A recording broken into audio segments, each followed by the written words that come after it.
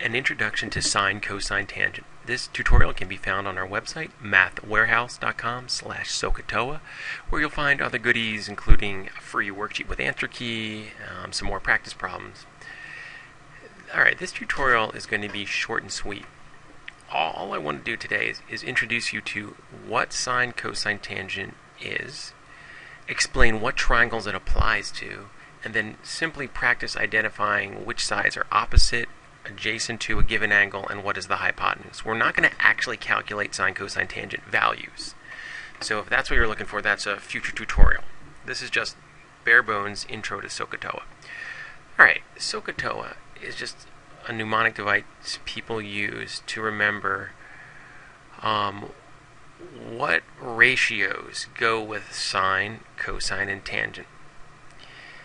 The sine of an angle B here is always its opposite over hypotenuse, hence SO. Sine is the opposite over the hypotenuse. Cosine is going to be A over H, or adjacent over hypotenuse. And tangent is going to be opposite over adjacent.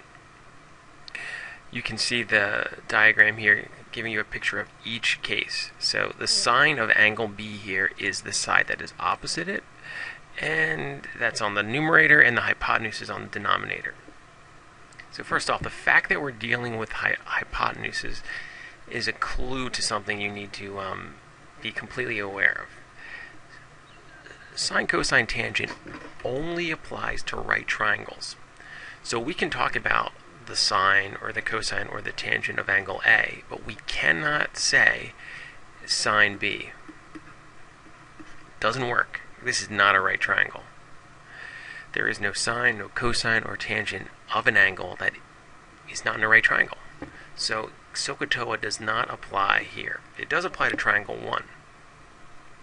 And when we're talking about angle A, the adjacent, just think about what adjacent means. Adjacent means next to. So adjacent is going to be 3. Opposite is what it looks like. If we're dealing with angle A, the opposite of A is 4. And the longest side, the side that is opposite from the right angle, is the hypotenuse. So if I asked you to identify in another triangle, let me bring another one on the screen for you here. If I asked you to identify the sides that are opposite, adjacent to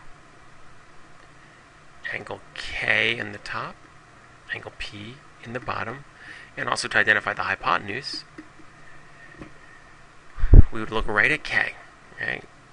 I would suggest always finding the hypotenuse first. The hypotenuse is easy to find, right? It's directly opposite of the right angle, and it's going to be 5. The adjacent, now here's the key. When we say adjacent to, we have to be talking about some given angle. We're talking about K. We don't care about this other angle here. It doesn't do anything for us. We're talking about K. So the side that is adjacent to K is 3. Can't be 5 because that's the hypotenuse. That's 3. The side that is opposite of K is 4. It's very straightforward. Angle P. Let's identify the same things.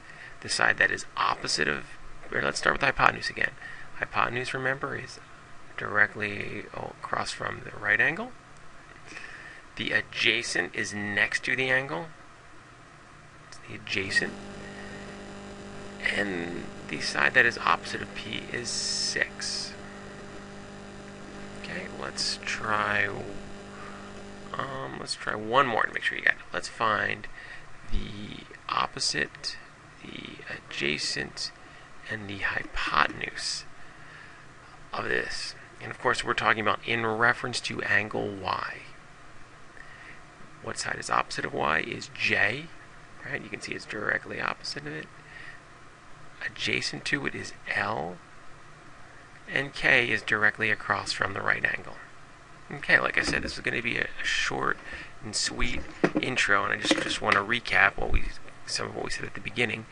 SOHCAHTOA are ratios, and the ratios are what we're going to look into more in the next tutorial. They're ratios based on angles and then sides. The sides are either the opposite, the adjacent, or the hypotenuse. So before you can really do sine, cosine, tangent, you have to be comfortable identifying these opposite, adjacent sides and the hypotenuse. And one last reminder, SOHCAHTOA only applies to right triangles. So you need a triangle like number 1 to be able to use sine, cosine, or tangent. Alright, that's it. The next tutorial will work on actually using these sides that are opposite, adjacent, etc. to find the ratios.